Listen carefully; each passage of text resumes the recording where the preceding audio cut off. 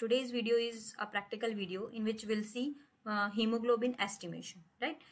Within hemoglobin estimation, you should know the principle and the procedure, but along with that, you should be very confident in identification of apparatus part, right? Because you can get spots of those apparatus. For example, hemoglobinometer tube can be given or pipette can be given with other pipettes in spotting, right? And you have to identify hemoglobinometer pipette, right? So in this video, we'll see everything. Now let's start. So when we talk about hemoglobin estimations, there are various methods, right? One is visual color methods, in which directly visualization of color gives us the concentration, right? So for example, Sally's method. So in this video, we'll be explaining Sally's method. By Sally's method, we'll be assessing oxyhemoglobin form of hemoglobin, right? There is other method which is calorimetric method. For example, Drapkin method. This is also called sign method, hemoglobin method, in which basically the hemoglobin in blood is converted into sign meth hemoglobin. Fine. And that the solution absorbance is measured, right? So depending on concentration of sign meth hemoglobin, the absorbance varies, and that absorbance is basically related with standard value of hemoglobin. And that's how we get the solution hemoglobin concentration value, right? So that is Drapkin method. And there are some electronic analyzers also, which are you'll see in casualty setups, the emergency setups, where number of samples are very high. So electronic analyzer are used in that place, right? So in this video, we'll be talking about Sally's method only, right? So coming to principle of the experiment, principle of Sally's method, where amount of hemoglobin can be estimated by conversion of known amount of volume of blood into acid hematinin compound by addition of dilute HCl and color matched with given standard value. That's how we measure concentration of hemoglobin. Okay, so principle is basically formation of a acid hematinin component because of diluting into HCl, right? So that is the principle. Fine. So before looking for the procedure part, let's see the apparatus, right? So Sally's kit, Sally's method is basically the apparatus part. If you see, this is hemoglobinometer box in which there are these things you will get. Okay, so one is this is pipettes. You can see, as you can see, this is pipette. This is hemoglobinometer pipette. Okay, this box is comparator box. Fine. This is hemoglobinometer tube, and there is a glass stirrer, fine, and a dropper. Along with that, you will get N/10 HCl and distilled water. Fine. So these are apparatus of Sally's method. Now you can get some spots of these apparatus. So some identification part, because this is very easy to identify. This is comparator box, right? So most confusing are the hemoglobinometer tube and pipette, which you should know. Now let's see these, how basically we'll be identifying these. So if you see pipette, there will be tubing on posterior surface here. So on top there is tubing having mouthpiece. This is for every pipette, okay? But if you see pipette of hemoglobinometer pipette, so first of all, there is only one marking, that is 20 microliter. Inner side there is a capillary. So our capillary reaction will be filling blood into this at 20 microliter. Okay, there is a rubber tubing here, attachment is here. Okay, and there is mouthpiece. So this is all about hemoglobinometer pipette. Otherwise, you can get in spotting some other WBC and RBC pipette which have a bulb on the stem here. There will be dilated portion which is called bulb, and that bulb have some beads, glass beads inside, some colorful beads. Okay, so it is very easy to basically identify hemoglobinometer pipette from them.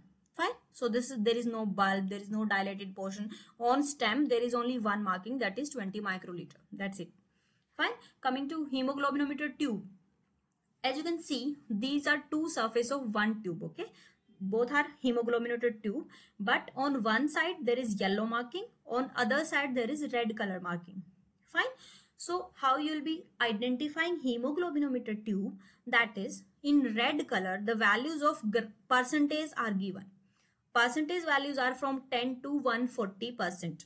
Okay, and in yellow color it's gram per deciliter, which is from 2 to 22 gram per deciliter. The values are given. So by just seeing these values, you can identify easily the hemoglobinometer tube. Okay, coming to comparator. So as you can see, this is a box having two already filled chambers, okay, of brown color, having posterior white surface which is opaque, so light can't cross easily. Fine. So this is opaque surface, so the color is constant. This is called standard color, right?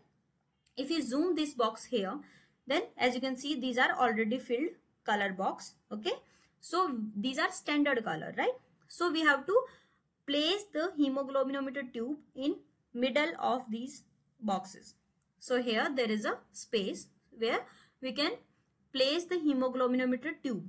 Okay, so this color is being matched with the standard color, so that we can, that concentration matching with these colors gives us the hemoglobin concentration. That's why comparator box is required. We'll see in the procedure how we'll do the procedure. Okay, what is basically use of this comparator box. Okay, but this is all about what you can get in sport, so you should be able to recognize the apparatus part. Fine. Coming to procedure. Now how will we be doing that? How will basically assess the estimate the concentration of hemoglobin? So first of all we have to take N by 10 HCl, right? N by 10 HCl is taken into hemoglobinometer tube. At level there are two marking. Okay, so the lowest first marking is 10% and 2 gram per deciliter. So till that minimum mark, the first mark. Okay, till this level we have to fill N by 10 HCl. Okay, next is basically this is pipette, as we have seen. Okay, so hold this pipette, this mouthpiece of this pipette, this is rubber tubing and this is mouthpiece. So hold this mouthpiece between the lips and keep this pipette such that the marking is facing you. So you'll be easily seeing this 20 microliter. Fine. Then prick the finger using aseptic technique. Okay, so when reasonable size of drop of blood is formed, collect the blood keeping it horizontal. So the pipette should be horizontal facing the marking toward you. Okay, and the mouthpiece in your lips, within your lips. Okay, so you have to then draw by capillary action, it will be drawn. You have not to suck it. So draw 20 microliter till this blood, till this marking. Fine. So there should be no air bubble and you have to wipe the extra blood from side. Fine. Don't wipe it with cotton, because it will otherwise with capillary action again it will withdraw all the blood. Fine. So you have to fill the blood. There should not be any air bubble in between. Okay. Next is immediately transfer the blood to N by 10 HCl. Fine. In the hemoglobinometer tube, because we have already taken in hemoglobinometer tube N by 10 HCl. So in that immediately transfer. And then place the pipette into comparator box. Fine.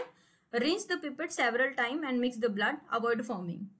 So you have to be sure that you have rinsed completely the pipette part, because otherwise very small concentration can change our the estimation part. It will give wrong value, right? Then leave the solution for 10 minutes. Why? Because these 10 minutes are very necessary to form the acid hematinian component. Okay. Next is we have to dilute with distilled water. We have to dilute the blood after 10 minutes and with drop wise. So you have to be very cautious about this dilution part, because along the stirrer you have to dilute it. Fine. And then mix it with stirrer. Fine. And again you have to compare it with the standard colors. Next is whenever you are comparing with standard color, you have to remove the stirrer. Basically lift the stirrer slightly above the solution. Fine. The stirrer should be lifted slightly above, so that it will be the clear or precise recording can be done, precise concentration can be estimated, right? And during estimation after dilution, if you see the color is basically matching the standard value, so you have to be sure for some things. One is you have to note this at eye level to measure the value. Second thing is you have to note the lower meniscus scale value. Okay, so the lighting condition should be proper, and at eye value you have to measure, and lower meniscus value. So if it's curved lower side, that is lower meniscus, right? So the lower value is taken. Okay, and you have to then give in units gram per deciliter. Fine. So in male 14 to 18 gram per deciliter is the normal value, and in female 12 to 15 gram per deciliter is the normal value. That's how we estimate hemoglobin. There are some precautions during this procedure. Don't squeeze the finger because tissue fluid can come and it can give the wrong value, right? Don't use cotton or filter to wipe excess blood because it can withdraw the blood, and obviously that will give wrong value, right? Immediately transfer the blood to the tube because clotting can occur. So these are some other precautions which we haven't discussed in procedure. Okay, so that's all about hemoglobin concentration. I hope the idea is clear, the spotting part is clear to everyone. Thank you so much for watching my video, and if you like it, please subscribe.